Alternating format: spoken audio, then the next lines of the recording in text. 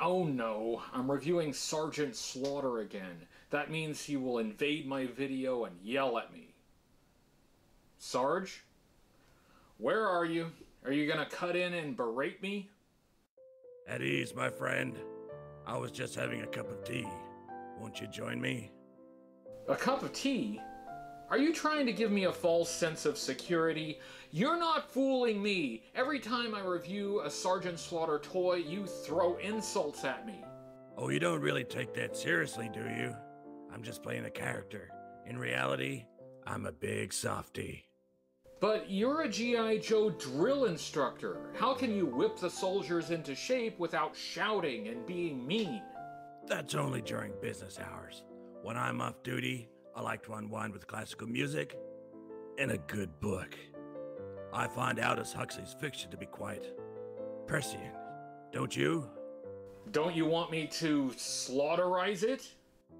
If you want to slaughterize it, that's your choice. I'm a vegetarian.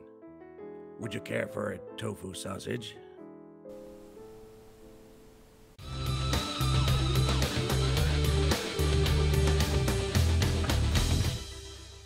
Hello everybody, Hooded Cobra Commander 788 here. This is the show where we review every vintage G.I. Joe toy from 1982 to 1994. Sergeant Slaughter was first known as a professional wrestler, but I was introduced to him as G.I. Joe's drill instructor. It's fair to say I am a fan of Sergeant Slaughter's G.I. Joe persona, but I'm not his biggest fan.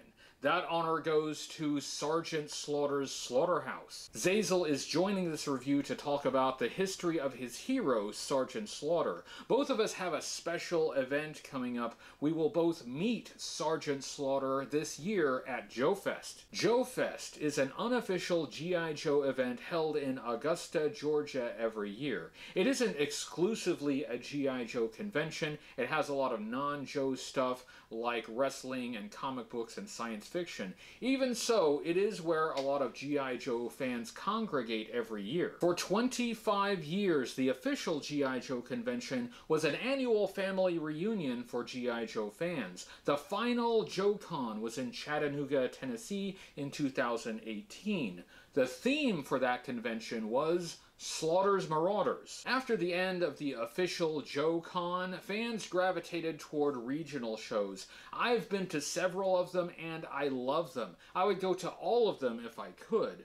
One convention, the unofficial Joe Fest, became an annual rallying point for Joe fans. It's where we still have our family reunions. This video is not an official endorsement of Joe Fest. I'm just talking about my personal experiences with the event. I first met Sergeant Slaughter at Joe Fest in 2019, and it was a highlight. I'm looking forward to seeing him again this year. Ahead of meeting the real Sergeant Slaughter, let's take a look at the last vintage Sergeant Slaughter G.I. Joe action figure. HCC788 and Sergeant Slaughter's Slaughterhouse present Sergeant Slaughter.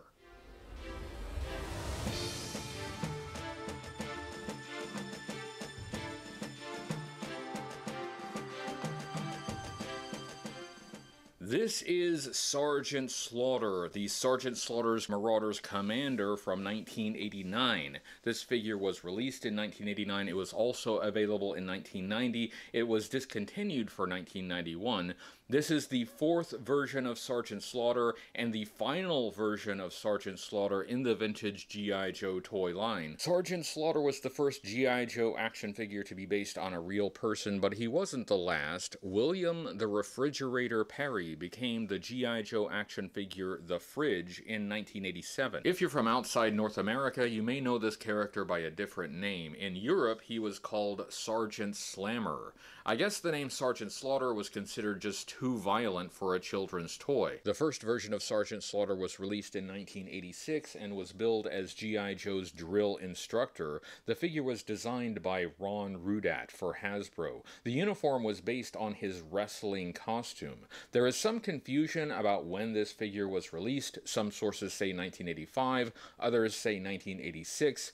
Based on what I could discover, I believe the figure was first shipped in early 1986, so that should be considered honored its release date. This 1986 version 1 figure was only available through a mail-away offer. It was not released at retail. Version 2 of Sergeant Slaughter was also released in 1986, and this one was available at retail as a vehicle driver. It was included with the Triple T. This figure is very similar to version 1, but with different colors and some updated parts. This is the version of the figure that most people probably remember because it was the most widely available, and this is how the character looked in the animated series. Version 3 of Sergeant Slaughter was released in 1988. It was also available at retail, and it was also a vehicle driver. It was included with the Warthog. This is the most radically different of the vintage Sergeant Slaughters. It has all new parts and a removable hat. Unlike version 2, which was included with a small vehicle, version 3 came with a really large vehicle. Finally, we get to version 4, the subject of this review, released in 1989. We are back to the version 1 mold with different colors. Now he is the leader of Slaughter's Marauders, a sub-team within G.I. Joe. All Marauders had a common color scheme: blue, light green, dark green, brown, and black. This figure sticks to those colors. That's all you get.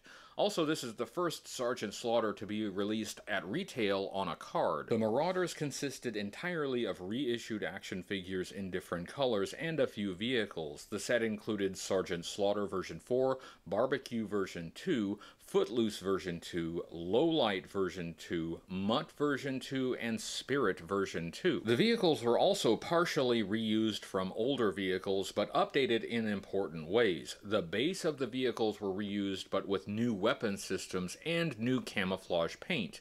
The vehicles included the Armadillo, the Equalizer, and the Lynx. The Marauders were the second team led by Sergeant Slaughter. The first was the Renegades from 1987. The Renegades included Mercer, Red Dog, and Taurus.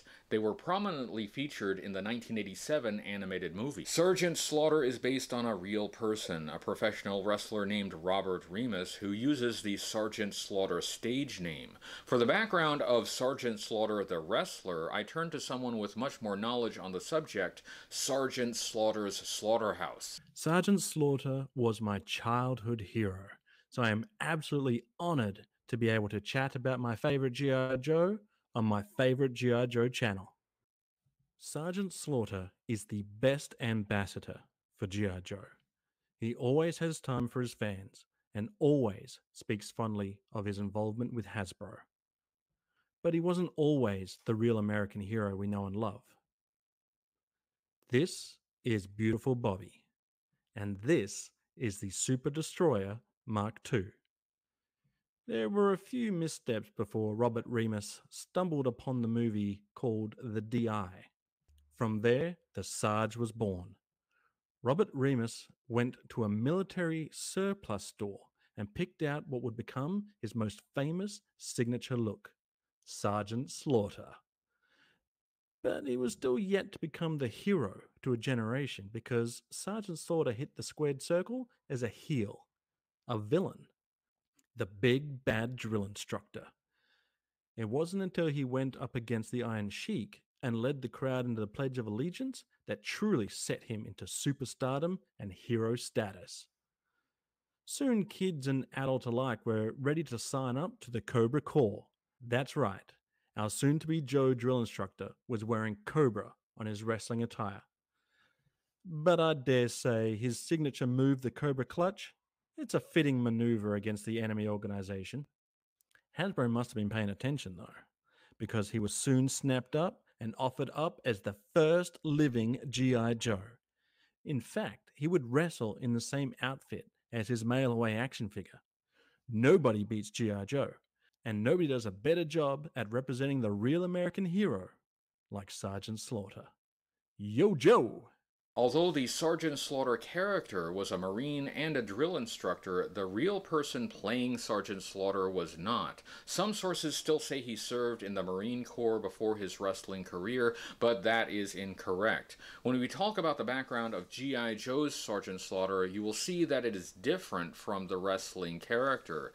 So G.I. Joe's Sergeant Slaughter is a character based on a character played by a real person. Ron Rudat, the designer of the first figure, recites a story about Sergeant Slaughter coming to Hasbro headquarters in his camouflage Cadillac. I'm disappointed that we never got a camouflage Cadillac vehicle for Sergeant Slaughter's action figure. I have the full card back for this figure. It's in bad shape, but let's look at it anyway to see how this figure was marketed back in 1989. We have the G.I. Joe logo at the top, and next to that, the Slaughter's Marauders logo, here covered up by some old price stickers. His codename is Sergeant Slaughter. He's the Slaughter's Marauders commander, and we have some new card art. Previous versions were not released at retail on a card, so there wasn't full card art to just update for this Slaughter's Marauders version, so we get new card art. It isn't very good, but it's new. The card art is also inaccurate. It has the Marine Corps emblem on the campaign hat. The figure does not. The figure has the Marine Corps emblem on the belt buckle,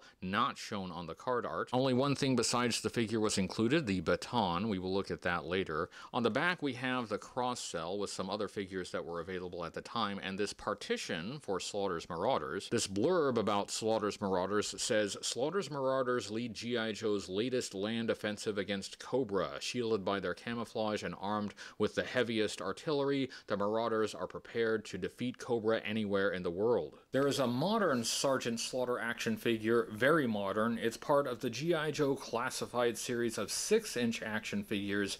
I will have a full review of this classified Sergeant Slaughter figure on my channel very soon, but I wanted to take a brief look at it here. Classified Sergeant Slaughter came in this box with Adam Rich's artwork. It looks really good. G.I. Joe fans will be familiar with Adam Rich's artwork, and this looks excellent. This classified Sergeant Slaughter is based on Sergeant Slaughter version 2 from 1986, although obviously the scale is much larger. This figure comes with some interesting accessories. Some of the features that were just sculpted on the vintage figure are now removable.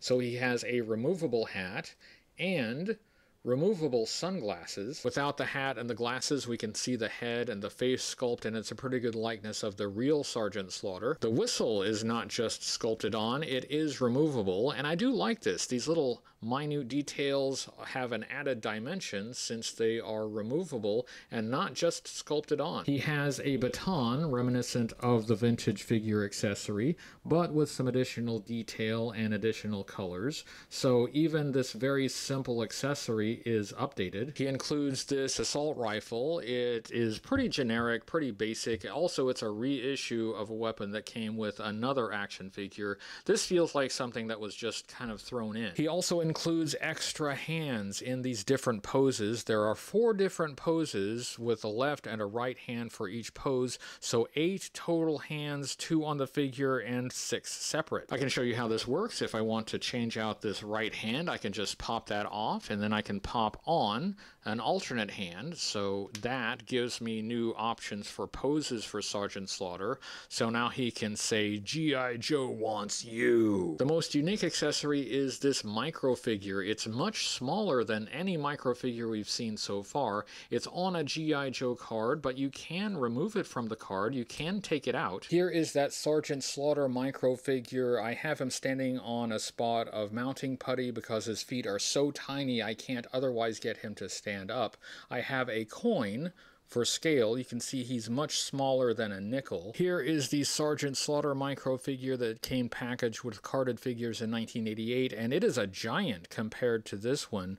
Here also is a Duke micro figure that came out recently, and we thought these were pretty small, but it's twice the height of this Sergeant Slaughter. Don't sneeze near this thing, you will never see it again. Overall, I do like this classified Sergeant Slaughter figure. Other than the hat, the glasses, the whistle, and the baton, I can live without the other accessories. It is in the colors of the most recognizable version of Sergeant Slaughter, but to make it into a Marauder Sergeant Slaughter, all it would take is a new coat of paint. I will have a full review of this figure coming up on my channel soon, so watch for that. Let's look at Sergeant Slaughter's accessory. He came with only one, this swagger stick, also called a baton. It is very simple. It is in brown plastic with a spot of gold paint at the cap. This is basically the same accessory that was included with the first first two versions of Sergeant Slaughter. The difference between this and the earlier version is very minor. This is the Slaughter's Marauder's baton, and this is the baton that was included with versions 1 and 2. It's the same accessory, but the Slaughter's Marauder's baton is in a very slightly lighter shade of brown plastic. It would be very easy to mix these up. That's why I'm keeping these separate while I'm shooting this review, so I don't mix them up. Let's look at the articulation on Sergeant Slaughter. He had the articulation that was standard for G.I. Joe figures well before 1989, and in fact the same articulation as version 1, so he could turn his head from left to right and look up and down. He could swing his arm up at the shoulder and swivel at the shoulder all the way around. He had a hinge at the elbow that allowed him to bend his arm at the elbow about 90 degrees. He had a swivel at the bicep so he could swivel his arm all the way around. This was an O-ring figure, meaning the figure was held together with a rubber O-ring that looped around the inside. That allowed him to move at the torso a bit. He could move his legs apart about so far. He could bend his leg at the hip about 90 degrees and bend at the knee about 90 degrees. Let's look at the sculpt, design, and color of Sergeant Slaughter. This is the same as version 1 except for the colors. The version 1 figure is generally better with more paint applications and more color variety. Not many fans will call version 4 their favorite figure. The date stamp even still says copyright 1986 Hasbro, so absolutely nothing was updated on this mold. It is exactly the same as version 1. Sergeant Slaughter is taller than the average G.I. Joe action figure, which makes sense because the real Sergeant Slaughter is a big guy and the character is supposed to be large and imposing, and the action figure reflects that. Looking at his head, he is wearing a dark green campaign hat with a spot of brown paint on the crown. That brown paint just seems kind of random. He is wearing blue sunglasses. He has a prominent chin and a brown mustache and brown hair and a brown band across the back of his head. This is a pretty good likeness for the real Sergeant Slaughter. This campaign hat, sometimes called a campaign cover, is worn by Marine Corps drill instructors.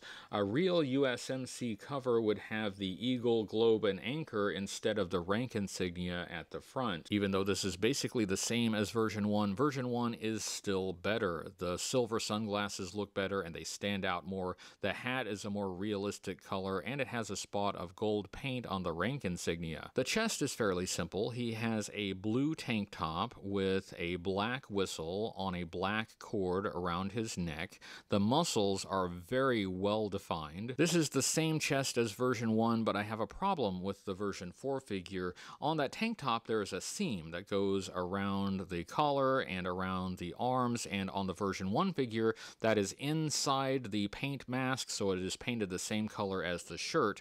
On the version 4 figure, that is outside of the paint mask, so that seam is the same color as his skin, and that does not look right at all, and that's not the only part of this figure that has that problem. Moving on to the arms, he has bare arms with big bulging muscles, well sculpted.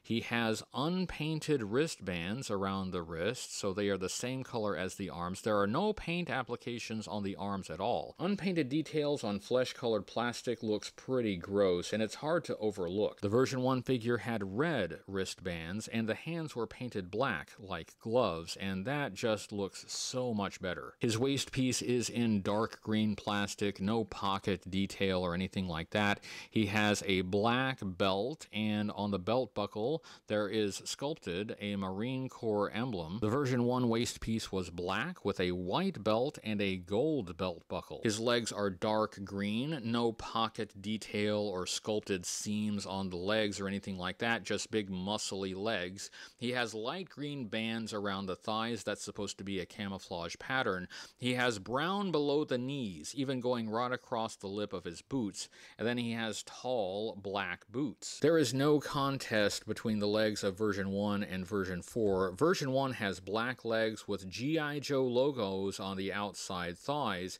and tall jungle boots with green canvas sides and rank insignia stamped on the inside and the outside of the boots. That's exceptional, and version 4 has nothing close to that. What we have here is basically the version 1 figure in the Slaughter's Marauders colors. The Marauders camouflage is not bad, it's almost good. Without the blue, the Marauders' colors would almost be realistic. Let's take a look at the file card. The file card is in a light green color. That's the same as the other Slaughter's Marauders file cards. It has his faction as G.I. Joe. There's a portrait of Sergeant Slaughter. His code name is Sergeant Slaughter, and he's the Slaughter's Marauders commander. Some of this biographical information is the same as earlier file cards, but some of the information has been updated. His file name is still classified top secret. His primary military specialty is Commander Slaughter's Marauders. Obviously, that wasn't on earlier versions.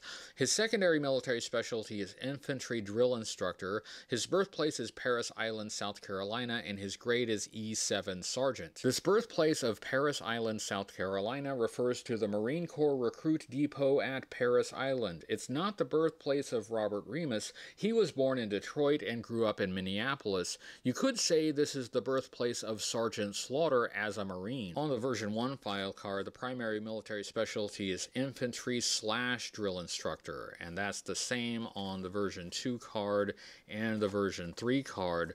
On the version 4 card, they got rid of the slash and moved that to his secondary military specialty. On the version 1 and version 2 card, his secondary military specialty is Survival Trainer. On the version 3 card, that was changed to Warthog AIFV Driver, so that's a reference to his vehicle. These earlier file cards share a lot of text elements, but were updated with new details and references to vehicles. This version 4 card is the most changed, in fact entirely rewritten, not borrowing any text from the previous cards. This paragraph says, Sergeant Slaughter is G.I. Joe's premier drill instructor and special forces leader who has proved that no obstacle is too difficult to overcome. His gung-ho style and aggressive attitude have helped gain him the respect as G.I. Joe's toughest DI. As commander of Slaughter's Marauders, G.I. Joe's newest task force, the Sarge has full authority to deploy the most powerful artillery to get the job done.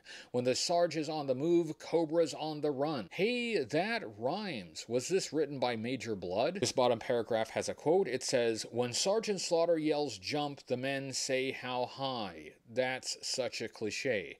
He commands the toughest, most disciplined outfit in G.I. Joe. The man is a master of getting the troops to do what needs to be done. You can see it in his success ratio. He has never lost a confrontation. That means something, especially when he's constantly slugging it out with the most diabolical combat machine in the world, Cobra. This card is okay. It doesn't have some of the mythical text of earlier cards, and it doesn't have as many real-world references as earlier cards, but it's fine, it gets the job done. Looking at how Sergeant Slaughter was used in G.I. Joe media, in the animated series he first appeared in Arise Serpentor Arise Part 1. He was voiced by the real Sergeant Slaughter. He showed up when G.I. Joe headquarters was under attack by Cobra and their new battle android troopers. Only the Sarge was strong enough to take on the robot army. After that, he whipped the Joes into shape with a new training program. His DNA was almost used in the concoction that made the Cobra Emperor Serpentor. Sergeant Slaughter appeared several times in the Sunbow era of the animated series. He was also an important part of the 1987 G.I. Joe animated movie. In that movie, he was the commander of the Slaughterhouse and the Renegades. Falcon was sent there for training and discipline after his carelessness allowed Cobra to infiltrate G.I. Joe headquarters. After the 1987 movie, the G.I. Joe animated series produced by Sunbow was cancelled. There was a gap with no TV series. Slaughter's Marauders came along just in time to be in the new cartoon produced by Deke. The Deke series is generally considered to be of lower quality than the Sunbow series, but it had its good points. One of the good points was getting Sergeant Slaughter back into G.I. Joe. The real Sergeant Slaughter again provided the voice. It started with a 5-part miniseries called Operation Dragonfire. Even though the Marauders were an important part of that miniseries, and even though the other Marauders appeared in their Marauders colors, Sergeant Slaughter did not appear in his version 4 uniform, he was in his version 2 uniform. That may have been because the version 2 uniform was the most recognizable. His most prominent appearance was not in Operation Dragonfire, it was in the episode Pigskin Commandos. That episode starts with Sergeant Slaughter being captured by Cobra and includes a football game played with tanks. He was animated outside of the series. Slaughter's Marauders were animated for a TV commercial, and Sergeant Slaughter appeared in his version 4 uniform. In the comic book series published by Marvel Comics, he had minimal appearances. He first appeared in issue number 48. He arrived at G.I. Joe's secret headquarters, the Pit, but the Joes in the motor pool didn't believe his orders were real. He convinced them by beating them up. He finished that issue by knocking out Zartan, disguised as Gung-Ho, before Zartan could escape the pit. In issue number 51, he jumped on the Havoc and pursued the Dreadnoks, escaping on the Thunder Machine. He appeared briefly in issues number 52 and 53. At no point was he shown training G.I. Joe members. There was an issue of the comic book focused on G.I. Joe training and qualification of new members. Issue number 82, Weeding Out, was the perfect opportunity to reintroduce Sergeant Slaughter to the series, but he wasn't in that one.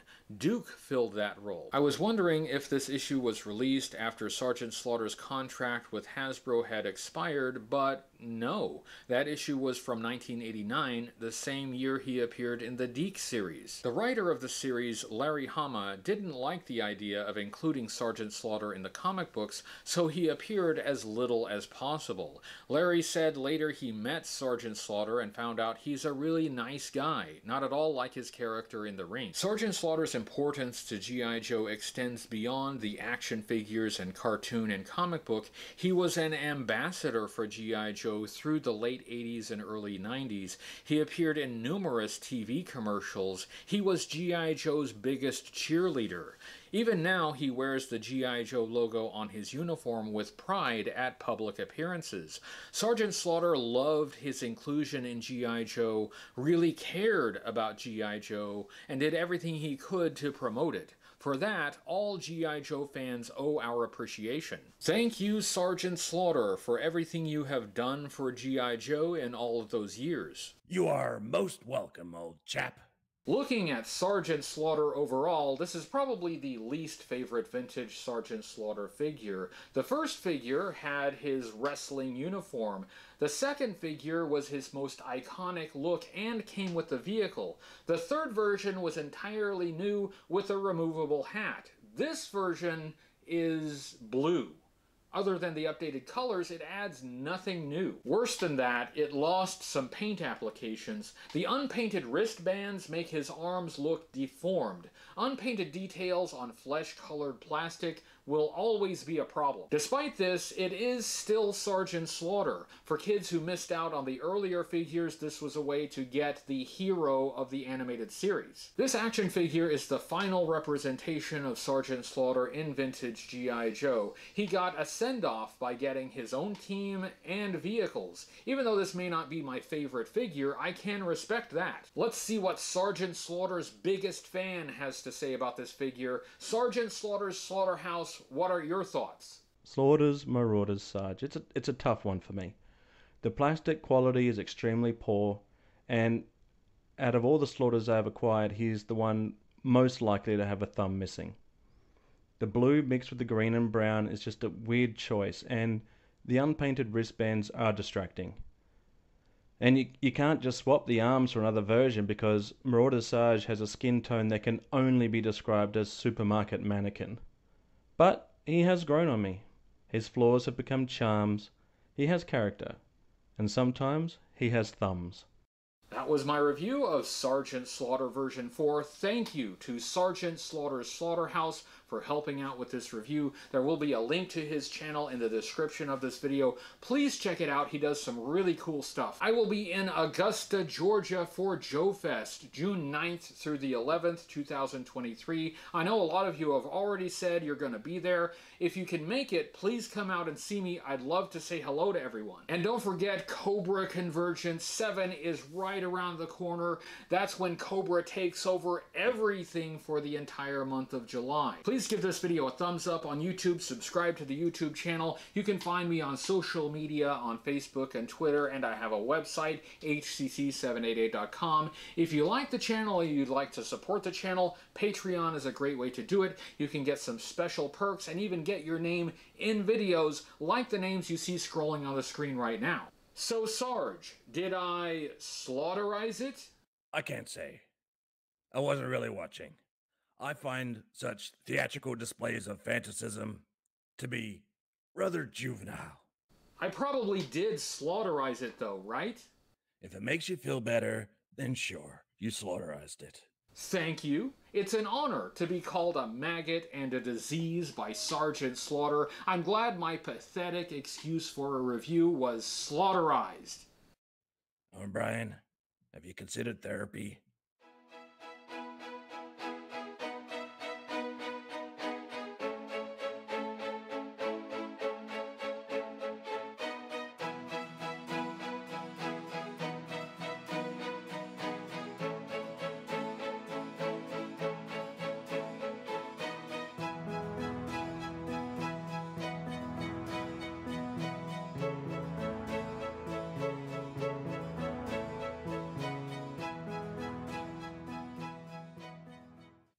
You are most welcome, old chap. I love that so much.